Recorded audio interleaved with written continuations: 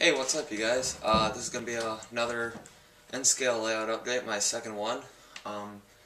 It's been quite a while since my last one. Just kind of been distracted recently with hockey, school, and rail fanning. So, let's begin. Alright, so nothing's really changed around the layout. I've recently bought some new rolling stock material. So, this is my first piece of equipment. This is a Norfolk Southern SD70M, number 2591. I bought this at Trainfest for around $70.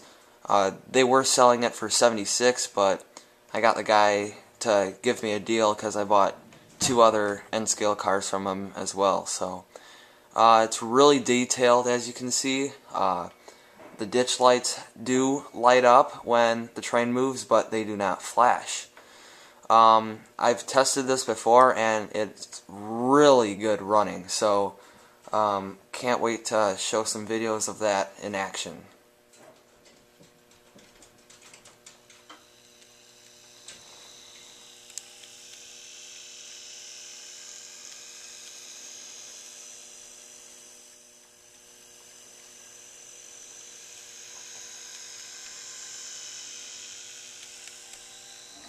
So moving on to my next set of equipment, these are the two cars that I bought from the guy who sold me the Norfolk Southern for $70. As you can see, the Chicago Northwestern grain car and a Union Pacific gondola car. Alright, so moving on to my third purchase from Trainfest are these two Intermountain grain cars. One is a Canadian Pacific car and the other one is a Canadian National. I'm going to have Shoal 4 weather up the Canadian Pacific one because he's also weathering up a ADX grain car. He's also doing another cool project that I thank him for.